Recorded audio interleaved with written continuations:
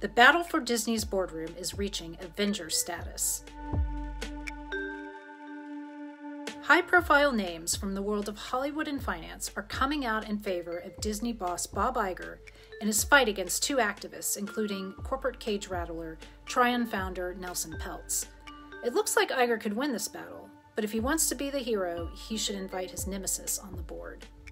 Research firm Institutional Shareholder Services came out in Peltz's corner, while Glass Lewis recommended that investors vote for all of Disney's 12 directors at its upcoming annual meeting in April.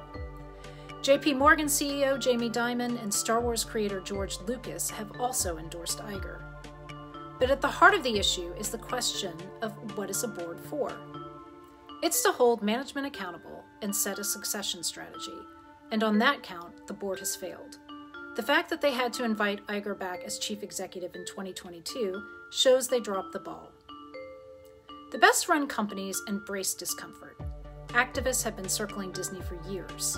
It's better to have Peltz in the boardroom, yelling at his fellow directors, than shouting in public at anyone who will listen.